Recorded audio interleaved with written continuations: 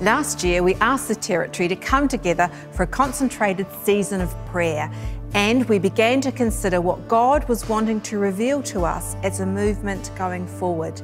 This prayer initiative, Pray It Forward, proved to be such a significant and meaningful time, and as He always does, God showed up in ways we could not ever have imagined.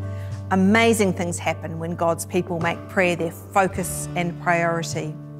We feel strongly led by God to call Salvos together again to a further season of prayer. The key focus will be a call to unity and oneness across the whole Salvation Army. God has laid upon our hearts the particular words of Jesus in His prayer to the Father just before His arrest.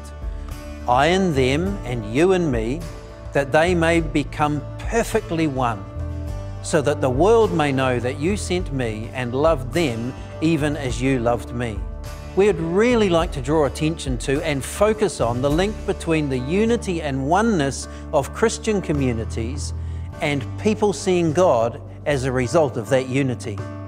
The emphasis we want to place on this season of prayer is that we as an army will be a unified movement working in harmony as we seek to serve God's purposes, and that as a result, the fruit of our oneness with the Father and our unity as believers will be that others will see God both in and through us. This prayer focus, God is seen when we are one, commences today and will continue over the next 22 days. Each week, there will be a key theme to help guide our focus. One in heart and mind, one in purpose and mission, one in unity and reconciliation. Imagine what God could do through us if we committed ourselves to this season of prayer.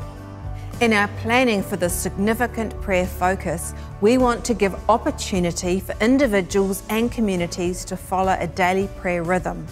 To assist you during this time, a number of resources have been provided and are available, including a prayer guide, a daily video series on prayer, prayer exercises, prayers and activities specifically for children and youth, and a national online prayer meeting every evening that you are invited to join and be a part of.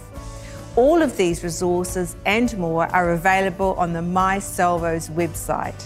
Can we encourage you not to just pray about what is logical and possible? Instead, pray from a place of power and for what seems humanly impossible.